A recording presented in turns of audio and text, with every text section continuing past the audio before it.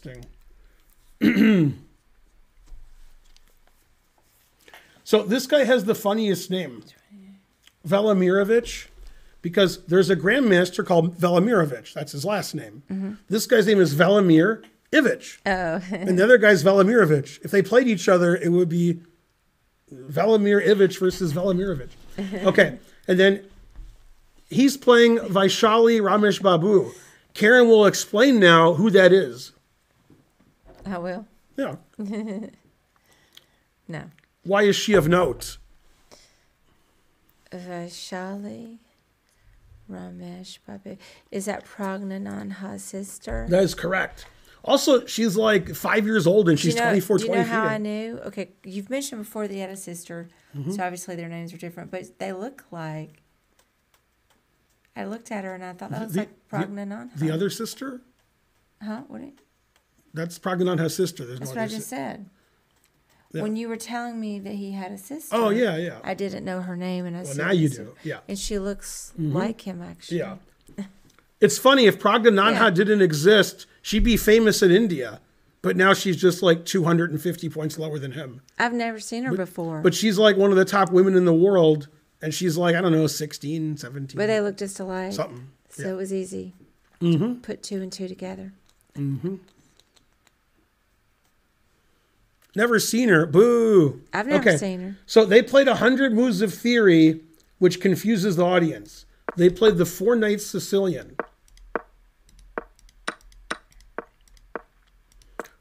And a lot of people won't play this way because you have to know like a ton of theory and it's super aggressive and it's complicated. So usually knight here transposes into a Sveshnikov after d6, bishop f4, e5, bishop g5. But he played this more testing line. Takes, e5. Queen c7, attacking the pawn. f4. Queen b6, trying to get into e3. c4. Bishop b4 check. King e2. The knight has to... Oh, he plays f5 first. This is all theory. Knight f2. Bishop a6, pinning the pawn. And the way to unpin the pawn is king f3. Man. Mm-hmm. And this is all like the main line. All kind of scary. Right. King e7. So positionally looks really nice for white.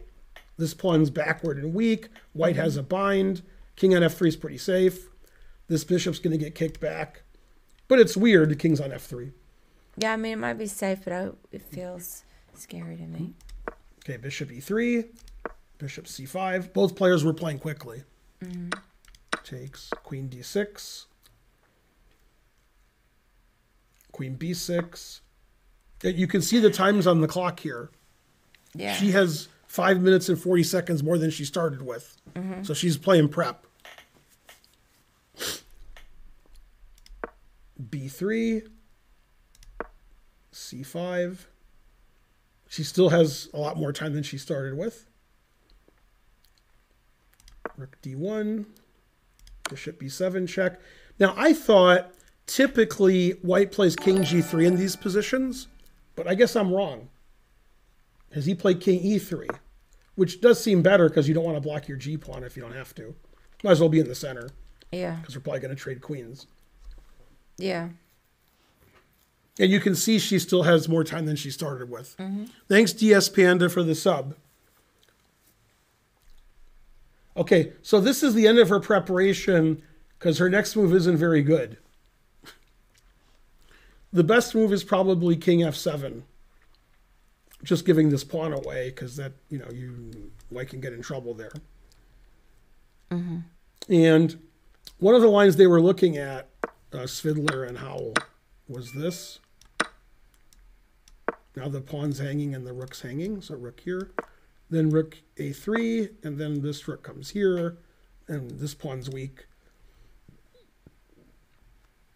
and so forth. Okay, and she played queen takes queen, which I think is just bad.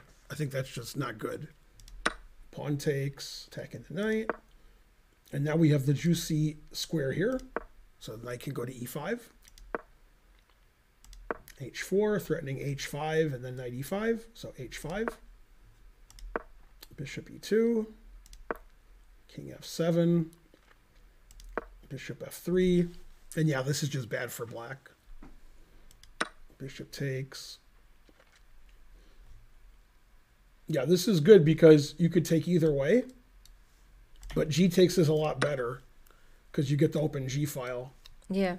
So G takes is just winning. Rook E8. Knight E5 check. So in this position, White's just winning if he plays Rook G1.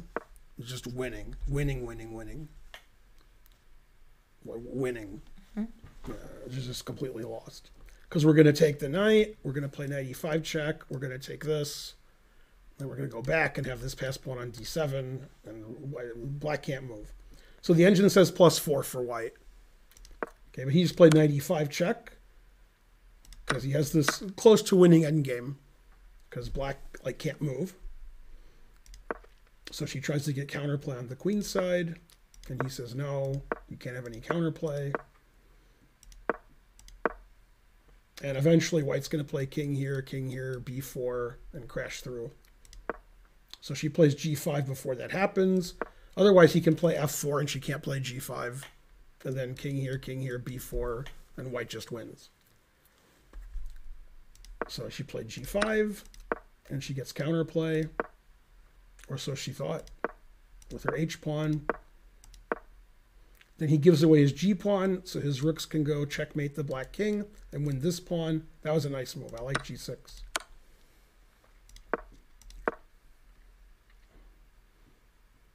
b4 is a good move. And then plays here. Now he's threatening mate. Check, checkmate. For example,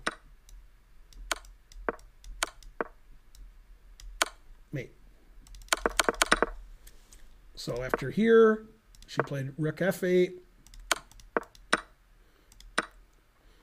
And she wants to get a passed pawn. So she plays pawn takes. This threatens mate on a8. So rook b8's forced. Check. Rook here. God damn. h3. Put it in h. She has to play. She has to play king e8. If she goes here, this is mate.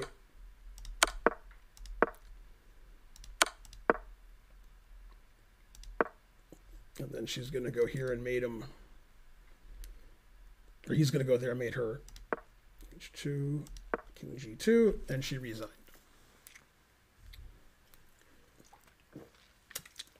Very nice game by Ivić.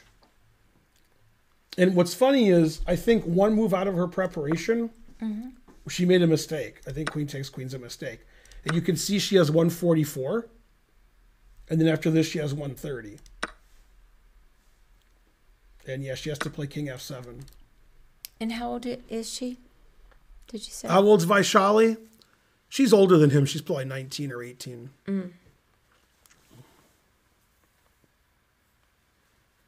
Pretty good. 24, 25. No, she's very strong. Yeah. 21, somebody said. They were very confident. Yeah, she's been good for a long time. Yeah. Is what the internet says. Yeah.